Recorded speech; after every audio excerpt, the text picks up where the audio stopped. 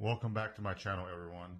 Today we're going to take a look at the Sony ZV-1 camera that I just picked up to possibly replace my other camera, the Canon G7X Mark II. The reason why I got this camera is because it does 4K recording and my Canon doesn't, and the only other camera that I own that does 4K is my Sony A6600. So here are the specs that the camera comes with. Let's see what else is on over here. Nope, it's upside down, sorry. Alright, and then it says content creators and vloggers made for. Okay, so there you go. And this is, I guess, what comes in the box, if you can see it. Okay, let's get to the unboxing part and see what's all inside the box. So, okay, let's go ahead and open it up. I guess the first stuff on top is all, if I can get it out, all your paperwork. Show you warranty. Okay, all the paperwork stuff. Let's go ahead and lift this up. Alright, what's all in here? So this will be the camera. And then let me set it all out.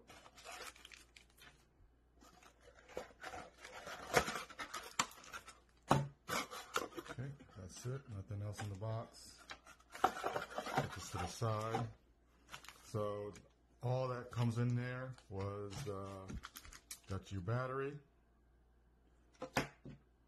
your micro USB cable, charging cable, and then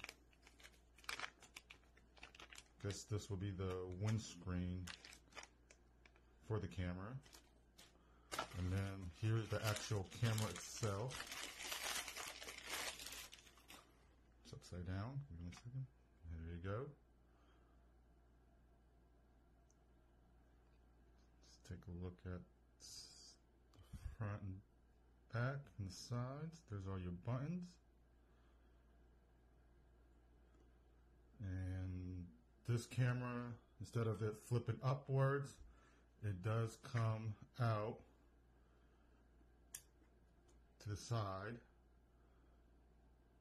and then you can also flip this screen around so you can have the camera turned around. So let's see, let's turn this back. Look on the top. Looks like they made it has a bigger record button.